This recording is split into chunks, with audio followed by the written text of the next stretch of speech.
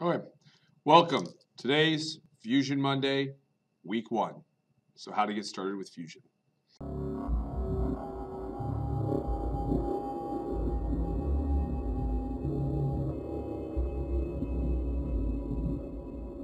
In class, I already covered how to get an account, and all of you should have an account. Some of you will have a yellow square up here that says you need to register. I'll show how to do that in another video. But before we start in on our Fusion Mondays, which we'll do 2 little projects each week in order to kind of learn Fusion over the course of the first semester. So the first thing we have to do is we need to establish the project. So I have a whole bunch of projects, but I've been teaching Fusion for a long time. So we're going to go new project. And on this, we are going to call it the class we're in, which is IED 4. So IED period 4. So once we do that, we press enter. And then we're going to go in here and we are going to create a new, some folders. Now, in Fusion, we can go back to the outer page where all the projects are. If you want to do stuff at home or on your own time, design your own parts, feel free to do that. You need to do that. You can create a new project and do it in there. But for this class, everything needs to be done within the IED project. So we're going to go new folder. We're going to call this folder 10,000. And this one's going to be called Fusion Monday. And eventually we're going to do 20,000. And this would be called Spinner. When we do the Spinner project, we'll do it there. New folder 30,000. And this one will be called the Puzzle Cube. So we see that we have some folders for other projects down the line. But we're going to work mainly in Fusion Monday. So if we double click here, now anything we do and create will automatically save into the Fusion Monday folder. So quick tour of Fusion. Up here is going to be our icons. Fusion's very popular on starting on the left being the most common and moving towards the right. This is our viewing cube. It allows us to view the 3-dimensional object from different sizes. You can click on specific views or corners and it's rotating. We don't have anything, so you're not seeing it rotate. But you can also press and hold and move your mouse, and that'll allow you to rotate it in 3 dimensions as well. There are other ways to do it, but we'll show that. Fusion is to make 3D objects, and today we're making a cube, something that looks like this, just a simple cube. We start by drawing a 2-dimensional square and then essentially like pull it into 3D. So that's how Fusion works for the most part. So let's go ahead and hop back over here. So to do that, we have to start a sketch, which is where we're going to draw our 2-dimensional view. So we're going to click on Create Sketch, and then it's going to ask us to choose a plane.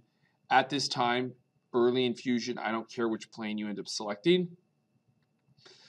As you become more advanced, choosing a proper plane matters. And you notice that this plane corresponds to the front, this plane corresponds to the top, and this plane would correspond to the right. So I'm going to choose the front. Now, we've changed all the work tools. So these are all the work tools for sketching, which you see highlighted here. This was the solid. We could switch back, but we are now in the sketching mode. Once again, you start on the right or the left, you move towards the right. Most common, this is line, rectangle, circle, basically free draw. Dimensioning are the ones we're going to use the most. So we're going to start with a rectangle. And I want you to get this habit in my class of putting the origin, which is where these crosshairs cross, in the center as much as possible. So we are going to click on a center justified rectangle, which means we can pull it out like so. Okay, so we now have a rectangle. Blue means, blue lines here, I'm pressing escape to get out of making more rectangles, but see, it'll keep making rectangles. So to get rid of a rectangular line, you can click on the line and hit delete on the keyboard. You can click on the line and right click and hit delete on your mouse, or you could draw a box, and in this case, if the box is blue, it will delete only the things that are fully within the box. If I go, so that's down and to the right. If I go up and to the left, anything touching the box will get deleted. So that's how to delete things. So blue here indicates that it is still non-constrained. So I can still modify its size and shape.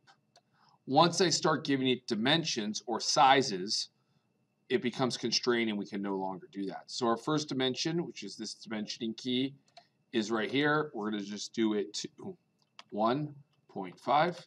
Our second dimension right here will also be 1.5, as in we're trying to make a cube.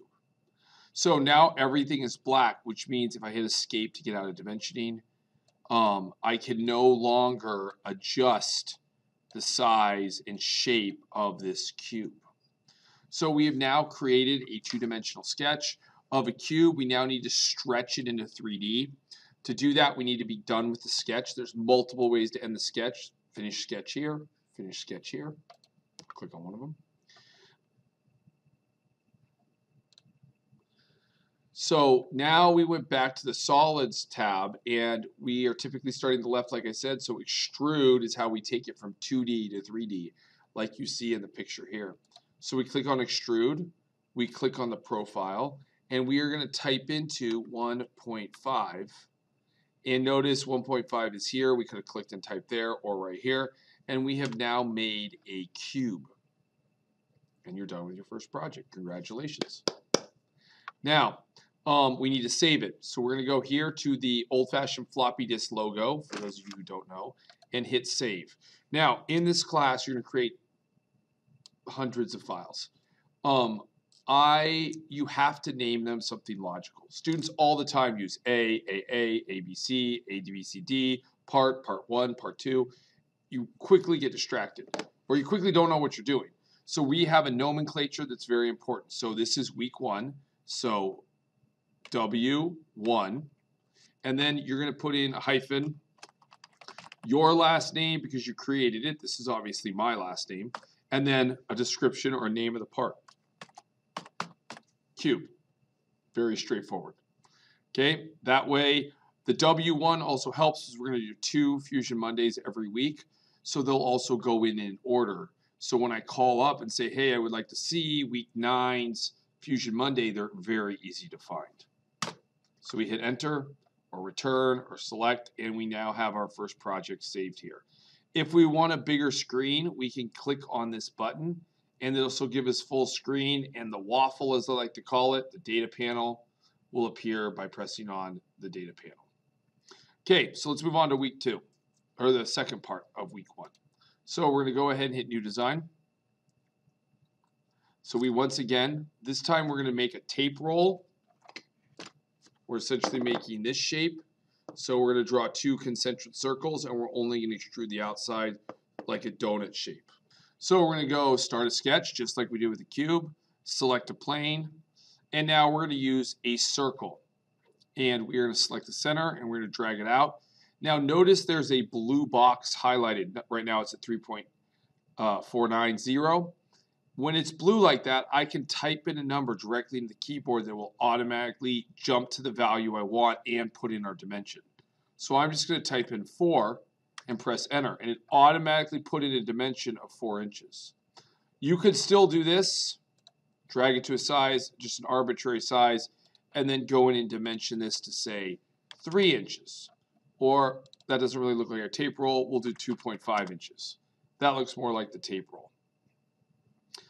So how did I adjust the dimension? I just simply double click on it and I can then re-edit. Anything highlighted in blue, you do not have to hit delete or backspace. You can just type right over it. Let's just do 3.75 just to show you. I can change this to 4.25.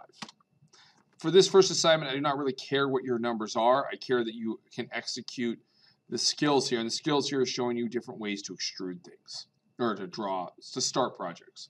So we're going to hit Finish Sketch. And then the next step is we're going to extrude again. The problem here is there is now 2 different profiles that could be extruded. So unlike the first sketch where it actually automatically selected the one profile available, because it was the only one, this one I'm going to have to pick for sure the donut portion. And we're going to make it just 1 inch thick. And there is our tape roll. Looks like a tape roll or that shape. We're going to save it as well. This is also part of week 1. So W1, your last name, and this would be called tape roll. And we press enter or save. And now week 1 is done. So in the upcoming weeks, I'm going to slowly build upon the skills. Next week, we're going to learn about how to draw shapes with just using straight lines and do a little bit of filleting and chamfer. And we are going to slowly march our way through all of these skills. And hopefully by the end of about 10 weeks, you have a good grasp of most of the important ones of the modify and create and some of these other hopefully at the end of 10 weeks, you have a good understanding of how to use Fusion to create 3D objects, both features, which are the 3D part, that part right here, or with also sketches. Thanks for watching. Hope you learned something, and I'll catch you in the next one.